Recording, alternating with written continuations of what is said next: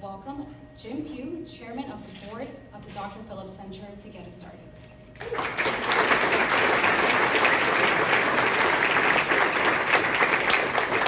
I hate these masks. I'm sure everybody does. Thank you for being here. It's a big day. It's a huge day, and we're proud to have you here. 18 years ago, Dyer was getting elected mayor of Orlando. And the night before, he and I were sitting in a meeting, and we knew he was going to win. And so we started talking about all the things that Orlando and Central Florida needed. And he said, well, we got to have a new arena. I said, how about a performing arts center? He said, if you'll do it, I'll do it. And that's how I got the job.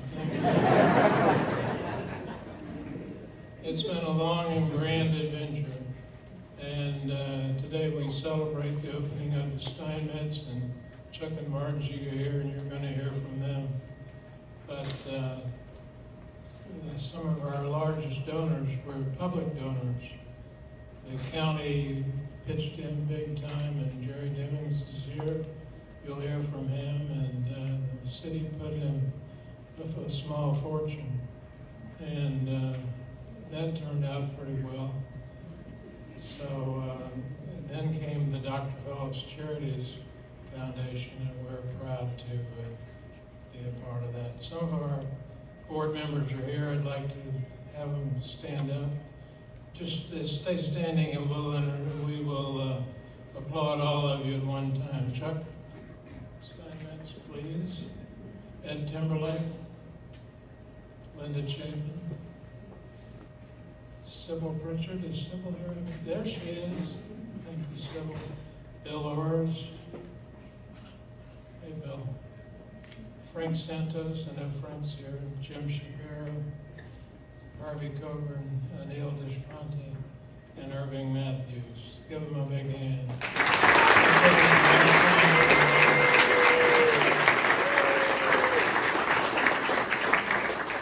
Some of our largest donors are here, Mary and Frank Doherty, Pete and Fran Weldon, and Connie and Bill Neville there. Yes, so Bill and Connie.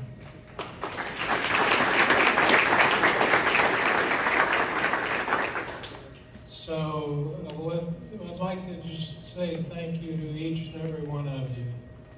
This is what you're sitting in, or standing, some of you. This is $600 million. And when we added it all up, our budget was, I think, about $602 million. So we're pretty damn close. And I don't know if that's been done before, but we pulled off a miracle, I suppose.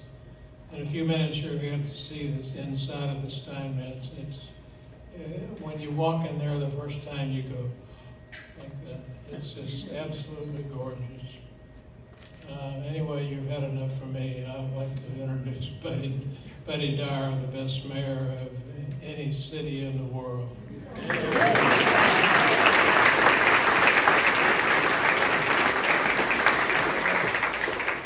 Thank you, Jim, and good afternoon to everybody. It's great to have you here today.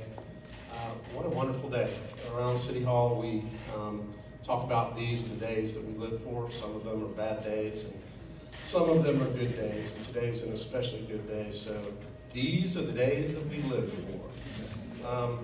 You know, and it's a wonderful day for our arts groups, for our city, for our county, for our entire community to realize a dream and make it into a reality. And most of what Jim said was true. It was definitely 18, maybe close to 19 years ago.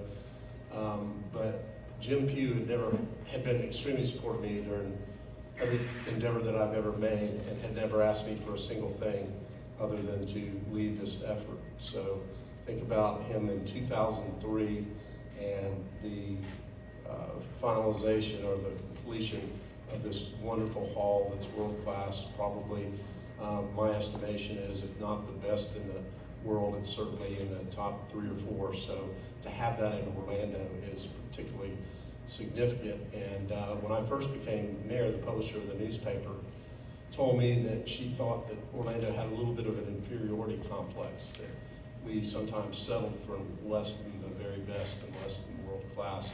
And a few years later, she came back and said, I don't believe that anymore. Now we strive to be the best because somebody has to be the best. And I think that of the venues that we have completed, they're all top notch. This one's one of the best in the world. The Amway Center, one of the best arenas in the world. And for the money we have in Camping World Stadium, I think it's one of the best. Spend $250 million versus a couple $1 billion, and we have an NFL quality stadium. But I want to thank the leadership, government and community leaders. Mayor Demings, thank you for all the participation from the county. I see Byron over there. He was on our team when we started this, and he gets to finish it on your team. So sorry for him that he's over there, but and I'm going to let you introduce your county commissioners, but I want to recognize our city commissioners that are here, Commissioner Gray, newly re-elected Commissioner Stewart, Landslide Stewart, and Commissioner Sheehan. Thank you for your support and continued hard work on this. Of course, Jim has recognized the board of directors, and I want to likewise recognize the Steinmetz family, the Greens, certainly Jim Pugh, and all the generous donors. This was a dream, and it didn't start with me. This goes all the way back to Mayor Frederick, who purchased some part of this land. The city already owned some of it when I became mayor.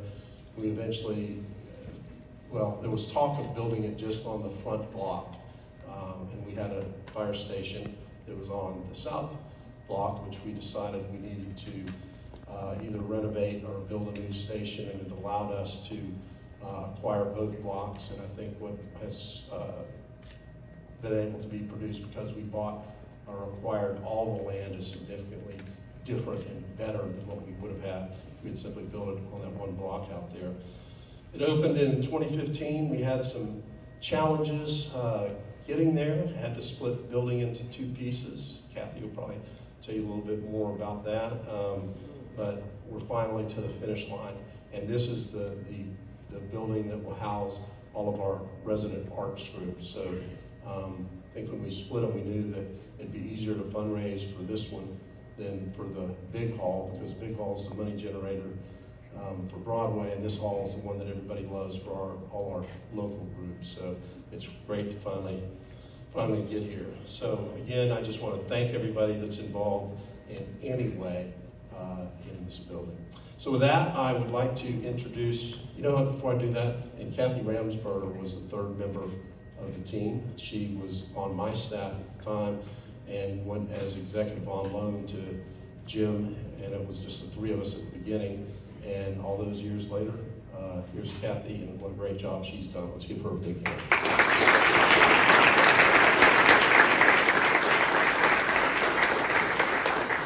And now I would like to introduce the Mayor of Orange County. I think the city and the county have never had a better relationship than we've had during the course of the last couple of years, and I envision that would go on for some time to come. Mayor Jerry Demings.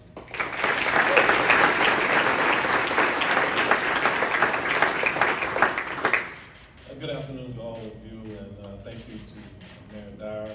I will agree with you, Jim, that he's the best city mayor in the nation.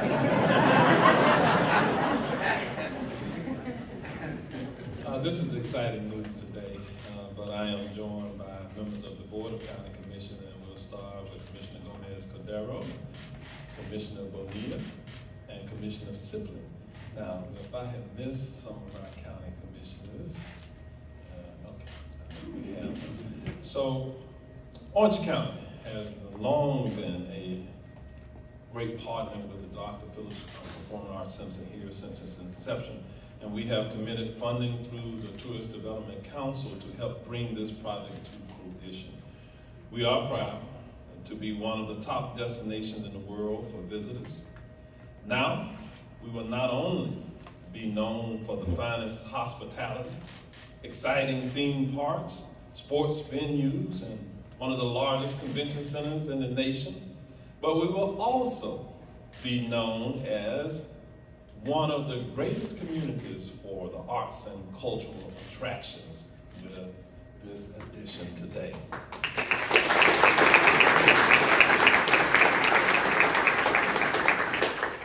state-of-the-art Performing Arts Hall will be enriching and contribute significantly to our economy and quality of life. We are thrilled to support the center as we continue to elevate the status of arts and culture here in Central Florida.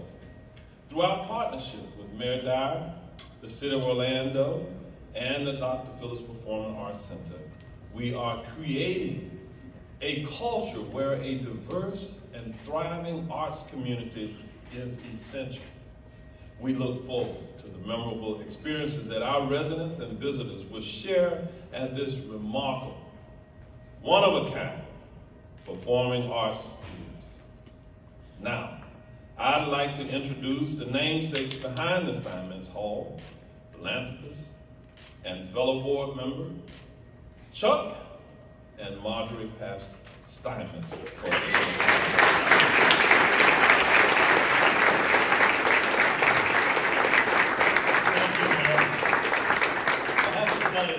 I really like this. This is such an exciting time for us, and it's something that we really look forward to. There's a story that I shared at one point about an opera trip that we took to Graz, Austria. And the center part of the city was an opera hall. It was their most important structure, and it was built in 1860. And from that time forward, for 150 years, everybody came to the opera. That was the biggest thing that could happen in the community. And it made me think about, that's what's happened here. You know, finally, we have something that is the center part of the city. It's going to be, as the mayor said, you know, it's going to be known all over the country that Orlando has a performing arts center better than any place else. And that makes it so exciting. I wanted to mention that getting the project started was challenging. A lot of things that were supposed to happen didn't happen, but anyways, one thing that we did know is if we could dig the hole, nobody would fill it in. and that's pretty much how it worked. Interestingly enough, let's see, Mary Palmer, we were, Kathy and I were invited to the Philharmonic board meeting before the project really got out of the ground. And the first question that they asked was, are you all going to really build this? And I said, absolutely. There's no question we're going to get it done. And at that point, we went out and started raising money, and a lot of money, because it became more and more expensive. And it just made it so much more meaningful. So this is a day of great pride and fulfillment for Margie and me.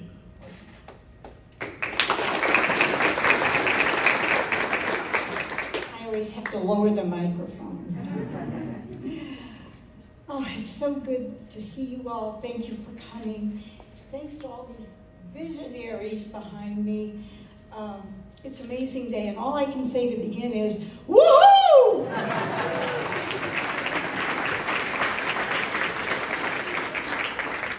I'd like to tell a story today as well, and it has to do with, as Kathy came up with, and I love it, Arts for Every Life. That's been the byline, this center. And it's so significant because, as Mayor Demings mentioned, this is for everyone. This is for everybody in our diverse community. I would like to pose another comment on Arts for Every Life.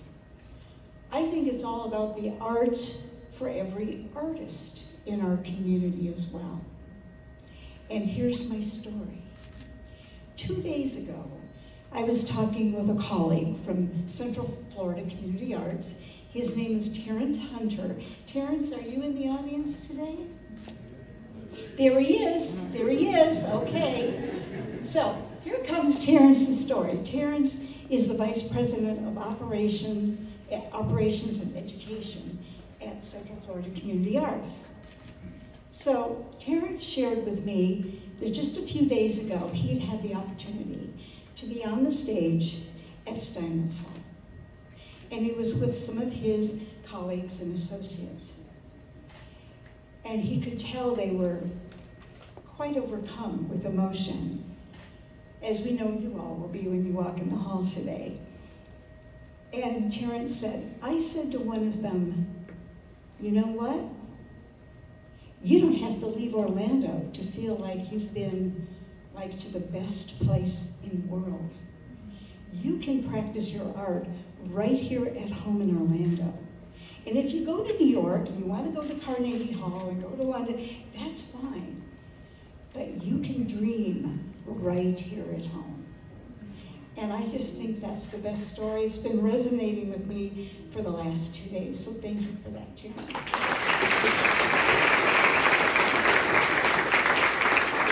So, art's for every artist and art's for every life. Thank you all for coming. And now it's our pleasure to introduce our President and CEO, Kathy Ramsberger.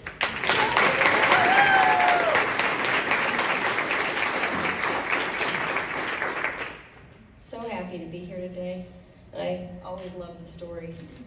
I have one that just happened a month ago. We had a board meeting on Steinmetz stage. It was a great moment because these wonderful people that have given us so much time, much more than they ever anticipated, were sitting in a room that they have been available to be part of for almost 19 years. And there's been many, many boards that have been behind this project because it's evolved. Actually, another board member that's here is actually Mr. Bryce West. He pulled the weight for a long time here too. But after the meeting, it's quiet, Chuck Steinmetz came up to Jim and I and grabbed us both and kind of put us in headlocks. And he started crying. He said, I am so happy. He was so happy to give us this gift that's going to be here for hundreds of years for our children's children. And that type of philanthropy and that type of love that you have for your community reflects a great deal of people that actually live here. When we started, people said you're never going to raise any type of money, and that's just not true. We have builders in this community. It's led by 2 builders and mayors that we have. Mayor Dyer is probably one of the greatest builders in his core of any city mayor, and Mayor Demings is just the same. Even before he became mayor, I think you were a builder. And of course, we know Jim Pugh. He's built communities all over the country with his business epic property. So a big takeaway from me, every great journey, the most important thing are the people that you do it with. And I have to say, I'm extremely blessed to have the chance to be just a small part of it. So, you know, the spirit of innovation and passion and perseverance is really reflective of this project, I'd have to say.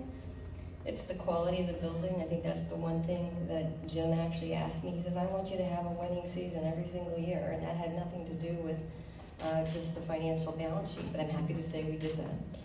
You know, it's about excellence. And what is the next level of excellence? And that has to do with the commitment of this region. And it couldn't happen without collaboration as well. So in 2007, we worked on this from 2003 to 7 to put a business plan together, and we presented the business plan in 2007. And I'm actually happy to say, if you were to read that business plan, we stayed the course. And it wasn't easy, but we stayed the course, with the exception of having to divide the building. So there's a great phrase, a good house is never finished. That kind of happened to us in 2009. We had to divide something and be real patient to get it done, and it cost a lot more money, but boy, staying the course there was even more valuable because of what we have today. And you know what? We made a promise to the community. That promise really, we delivered it. And there's a sense of responsibility when you work with partners and you work with people that give your time. We have 14,000 donors that have given us a gift, whether it's $5 or $35 million. And we made a promise to them. And I have to say, of the colleagues that work here, we live by that promise. Every day I come to work and I realize someone does not have to give us a gift. And we have to deliver the promise. And the better opportunity is we have the chance to work in a place where we can actually make a difference. And that difference, in 6 short years, we've had over 2.5 million people come through those front doors. And that was with intent. We wanted everybody to come to the front door of the Art Center, not separate doors to the center. We wanted to break down the barriers of elitism and the exclusivity that sometimes is centered around artistic expression. You know, can it be for everybody? And we think that it can, we believed it. We dropped the building 6 feet in the ground in Florida, which was very expensive, just so nobody would walk up to the arts. And that's how important our purpose was. We've had over 2,400 shows and events just in 6 years. We've actually been recognized with international awards because we're so active, we're alive, and we have our mission that we live by. Every year we have over 600 curtains. That's a lot of work in here. And this project is hard. It should be alive every day. We say that to our team when we're tired, but it's worth it. Of those 600, 150 are from our regional groups. This is the place for local artists. It is a place where everyone can rise, whether it's an international artist or a regional artist. Many of those local arts organizations are here with us today. The Bach Festival in Rollins are here. BCU Chorale is here. Central Florida Community Arts, of course. Dancing with Diabetes, Dancers Point. Flamingo de Sol, Orlando Opera, Opera Orlando. Orlando Ballet, Orlando Philharmonic, Cha, which is, that's probably the first time I've said it correctly. Phantasmagoria, Standing Ovation, and of course UCF, a big partner of ours. And you know what, going back to going through a journey, everyone that has been, that's touched this project feels like it's theirs. 2 weeks ago, I had a corporate partner come in to talk with us, and he was saying, you know what, we got this done. This is the best. I've been watching this, and I've been cheering this on, and we did this. And he looked at me and he goes, and this is the first time I've been in this building. He had ownership to something that he'd never been part of because it was built by the community. He had the chance to at least feel like he was part of it. So Jess Beers is gonna lock him in as a sponsor. Anyway, so this project was built by the community, and it's an endeavor filled with passion and purpose. And now it's ready, really ready for the whole world to experience. And with that, we're gonna show you a quick video.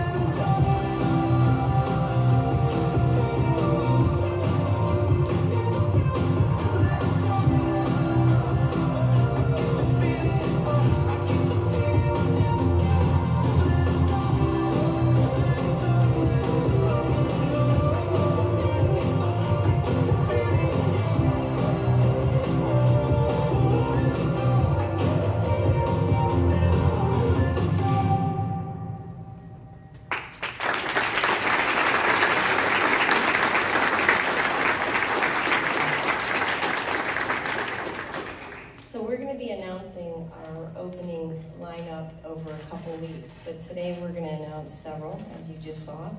On January 14th, it all begins as we unveil one of the greatest halls in the world. And I know that a lot of people can say we're number one, we're number one. I think that Damien Doria and Millie Dixon, Damien's our acoustician, Millie Dixon has been with us for, both of them have been with us for just about 19 years. And they can tell you, and they are here, of where this hall ranks in the world. And we asked them to deliver a perfect hall, and I think that they have. And you'll see that in a minute. So we're going to continue the work just over the next 2 weeks when we open the building. Over 600 regional and international artists will share the stage. The grand celebration will kick off with a one-of-a-kind collaboration that we're so happy to talk about. Not only is there going to be a ribbon cutting, but that night we have a production called Rise and Shine that the Dr. Phillips Center is going to produce. It's going to be on Friday the 14th and the 16th, and we're even more happy to say that Colney Smith is directing this, and Eric Jacobson is going to be our music director and lead over 250 of Orlando's best on the world stage. They'll be here to talk about it. The Royal Philharmonic they have participated and toured around the world, but they've never done a 10-day residency anywhere. And what we really wanted to do is this hall transforms into a lot of different shapes, and how do you celebrate different types of music? So what's unique is we're going to do unique performances with these artists, the ones that we're mentioning today, where they're going to have a chance just to work by themselves with their art form with the Royal Phil. So on the 19th of January, the Royal Ballet with 8 of the principal dancers will be here and do a performance. They have never performed together. The Royal Ballet and the Royal Philharmonic have never performed together. It's a premiere here. On January 20th, Leon Bridges will be here with the Royal Phil. Jennifer Hudson is that Saturday night, and again, all with the Royal Phil. Then on Sunday, Beethoven's Ninth will be performed, and the Bach Festival Choir will be here to support that. Then we have Lyle Lovett coming. And then on the 26th, we're producing with Princeton Entertainment, Duke Ellington's Black, Brown, and Beige, along with Sacred Music. This has never been performed before. This is a Dr. Phillips Center Presents. So even though we're a place for a lot of external organizations to come, we're also creative content. We create wonderful education content with youth productions. ELF is just right around the corner. It's being led by our education team. The Applause Awards is remarkable. We have a jazz orchestra. This is another, not only is Rise and Shine, a Dr. Phillips Center production, but also Black, Brown, and Beige we're co-presenting with Princeton Entertainment. After Steinmetz Hall, the grand celebration actually continues because we just started construction on the interiors of Judson's. Joyce and Judson Green gave us a gift after they had the chance to see a remarkable room at Jazz at Lincoln Center. It's called Dizzy's. And it feels great when you walk in there because you're sitting at a cabaret table and you're enjoying music for 50 minutes or so, and you're just in a quality room. It's very, very intimate for emerging art forms. I believe Damien was the acoustician for that room too, weren't you? Yeah, he was. Okay. So beyond that, that'll be opened next May, another celebration. So some of the exciting series that you saw up there, this is throughout the entire building, 7 Broadway shows. Our next season is also remarkable, actually 8. We have 6 comedy shows, classical, jazz, film, and family. The Freedom series is something we've always done, but we named it with the opportunity of the Front Yard Festival, and that's really about wonderful expression of African American artists. We also have a dance series. And we hope to bring back the Front Yard Festival next fall, completely envisioned. COVID-free, right? Right? That's the goal. So perseverance is a reality. Just so you know, the design team actually over 100 workers per day for almost 4.5 years. 1.3 million hours of labor in Steinmetz Hall alone. Not a typical construction project. And to get all this done in this building, we've had over 365 volunteers. You know, to get this done, you know, and I sometimes have a lot of chances to be up here speaking on behalf of the success of the project, but I have to say it's really because of a remarkable team. Building a building was hard. Building a great team is probably a lot harder. and also building a culture, and I think that they contribute that every day. Cecilia Kelly is our CFO. These are all rock stars, by the way. Spencer Tong is our EVP of Operations. Alexis Jackson leads our development team. Mary Beth Harufka is our People and Culture. Sherry Peterson is our Marketing, PR, and Creative. Jess Beers leads our Partnerships. So if you have a business and you're here, she's going to be tracking you down. And then all this content has been led, especially for the opening, by Ed Cassis. He's with Princeton Entertainment Group, but he's been a consultant of ours and a true team member of this organization since actually before day one. We are working on tuning and commissioning the hall. We can talk about that when we get inside. There's not many chances for anybody to see the theater because there's a lot of work that still needs to be done. But today we're going to have a chance to go in and take a look at it. And I hope you guys enjoy what you see. And remember, a good house is never finished, but we're almost there. Okay, so January 14th is when we're going to be able to kick it off. I'm excited to go by the way.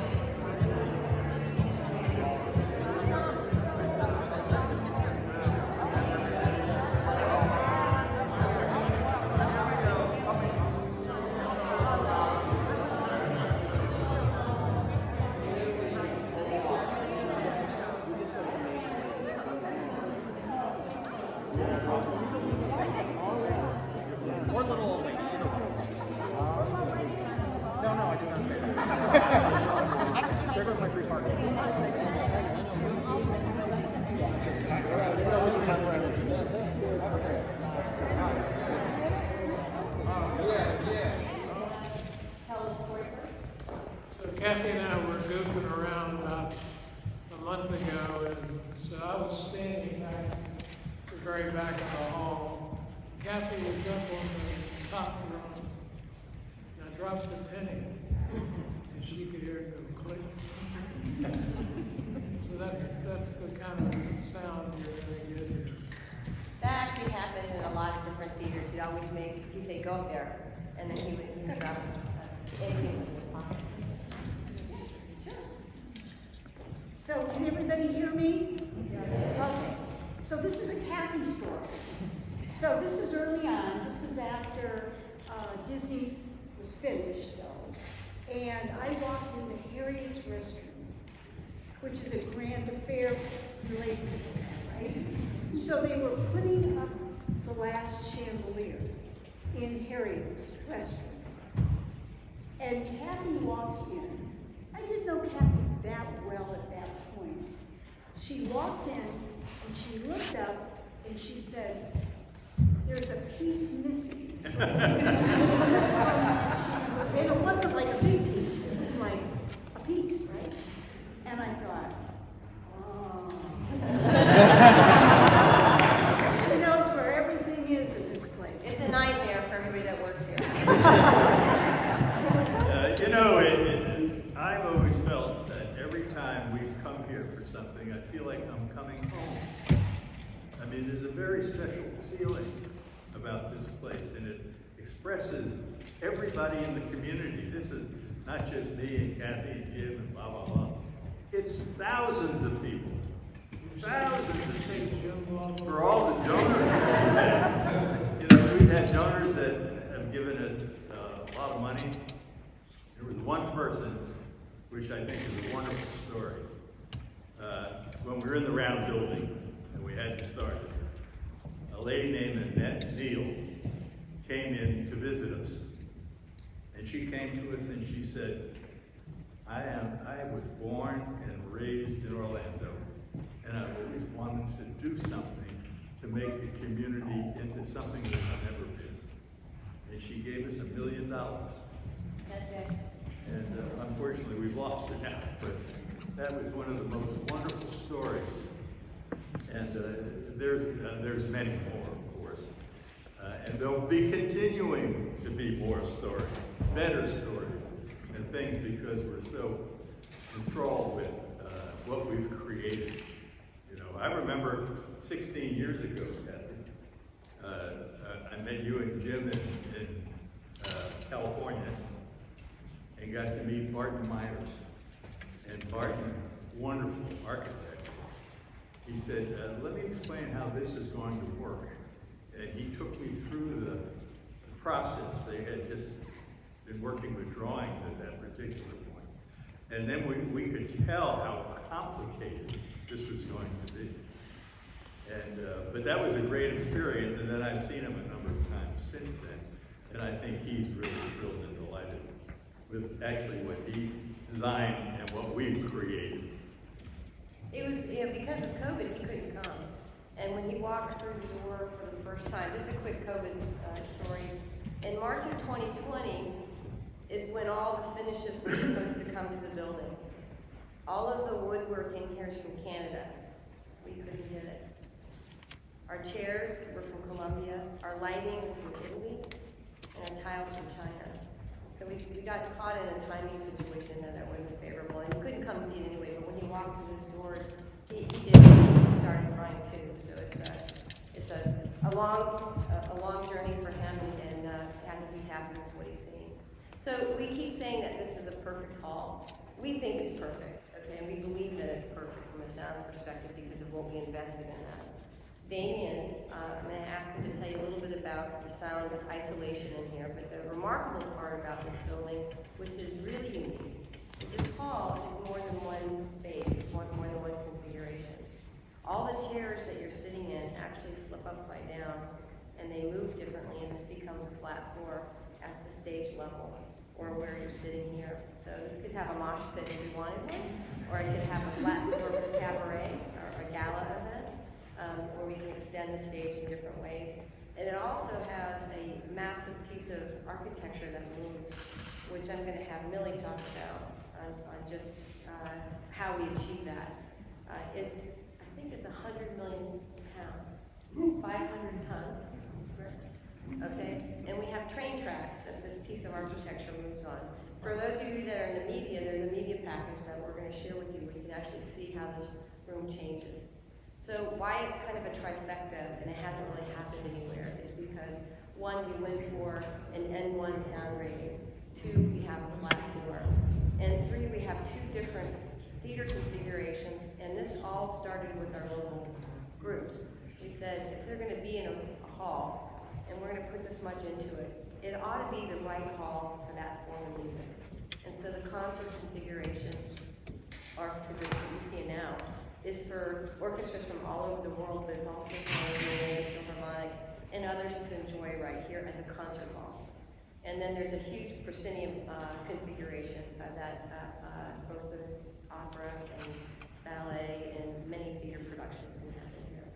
Millie, do you want to talk a little bit about how the theater works and lives and your perspective of this hall? Certainly. So what you're looking at here is essentially what we call the concert setup. As Kathy mentioned, all of these lifts, this stage deck here in each row has the ability to become a flat floor or part of the stage. It's all variable. And from about this position here back, this entire unit travels upstage and retreats into storage mode. When that happens, the roof ceiling flips up, and the entire stage house, like you would see over the Disney Theater, opens up into the room. And we have a big portal that comes down and then frames the proceeding of opening at that time. So, how do you open a theater that has multiple different shapes? That's why it's over 2 weeks, and we have many different types of performances in here. So when you come for the opening, this may be in proscenium form, or it might be in concert form, or in the case of Rise and Shine, that's being led by Colby Smith, it might be a little bit of a combination of both. So from an acoustic perspective, Damien, you want to give us a few words? Sure. Hi. Jim asked me to explain a little bit what we're doing right now, which is sometimes call it tuning the hall, and a lot of it is measurements, and it's really getting an understanding of how the little fine granular adjustments change the acoustic space. So we've been doing a series of measurements in this mode so far, and during the week we'll change it over to all these different modes and test different things. But the goal is to understand if you have an orchestra on stage that's a small orchestra versus a medium orchestra versus a large orchestra, or something that's Mozart versus Bruckner. how might the hall best serve those events and approach them actually for acoustics. And aside from the obvious pieces here, like this riser that's for the orchestra is adjustable, it can be reconfigured in different ways to provide an optimal stage setting for the orchestra, which helps with on-stage communication. I have forcibly designed little slots in the shell, which you can't see, which allow us to change how the reflections off of the shell happen for the orchestra. So we'll understand how those are adjusted and what effect they have for the musicians, confirming that it does what we expect, and also be able to give Dr. Phillips an idea of how to adjust it instead of being cold and confused. And there's also a series of banners around the hall. Everyone's adjustable. So we've been looking at different groupings of them that make sense, so that hopefully we'll boil them down to a handful of basic settings and some nice variations of them, which gives Dr. Phillips a different setting, say for